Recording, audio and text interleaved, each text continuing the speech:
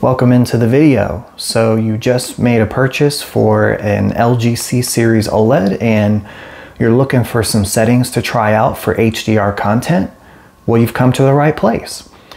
What you're looking at on screen is an 77-inch LG C2, and I have an HDR image here paused, and I'm going to kind of walk you through the settings the way mine is set up. So let's dive right in.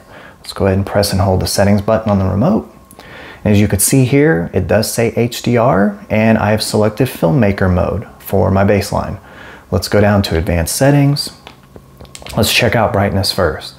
Pixel brightness 100, contrast 100, and black level 50. These are pretty much staples for HDR content, regardless if you're watching a movie or a YouTube video or whatever, so leave these alone. Dynamic contrast, I have mine set to off. Now, if you want an image that is more punchy or brighter, you can turn this up to high. I'm not sure how well this is translating on camera, but I can see in person that the image got quite a bit brighter, but I tend to keep mine off. Dynamic tone mapping, here's another one. You can turn it off. That just darkens the image a little bit. I'm not sure why you would want to do that for an HDR image, so I leave mine on. Peak brightness on high, of course, because it's HDR, but if you did want to make some adjustments here, when you turn it off, the image gets drastically dimmer, but I would recommend keeping this on high.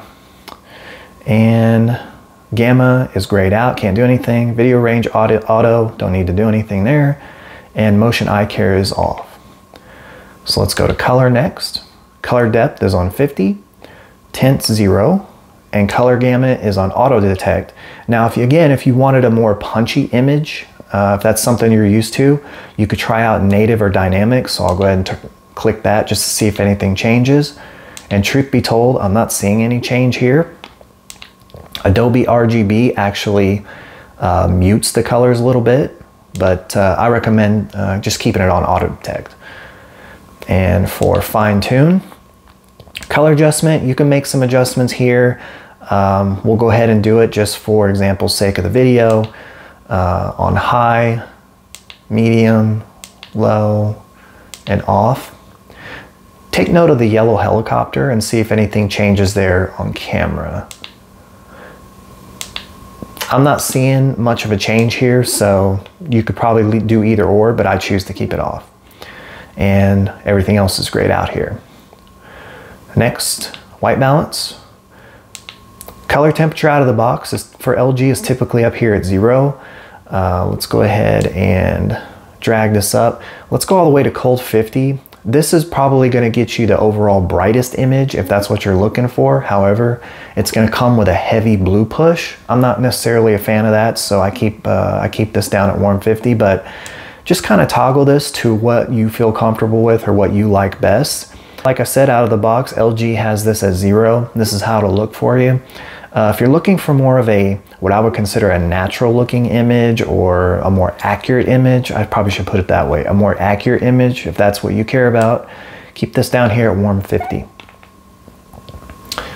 Let's see, and everything else here you don't need to do anything with. And let's go ahead and back out of there. Let's go to clarity.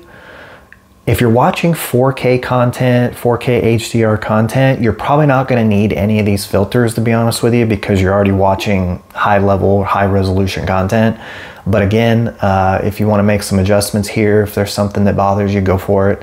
I tend to keep this at 0 and all the rest of these off. And last, we'll finish up with motion here. And this will probably be the most subjective part of this video as far as what you like.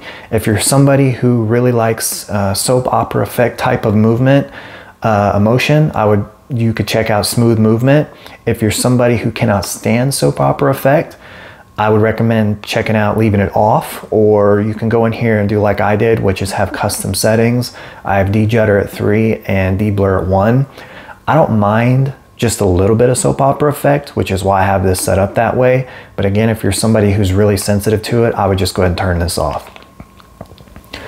And that should just about do it. So again, just wanted to show you kind of how my TV is set up on my LG C Series OLED. try out these settings. I'd be curious. Try out these settings and leave a comment below in this video. Let me know what you think of these settings and if you made any changes to how you set your LG OLED up. And if you did enjoy the video, consider hitting the like button. It really helps out the channel.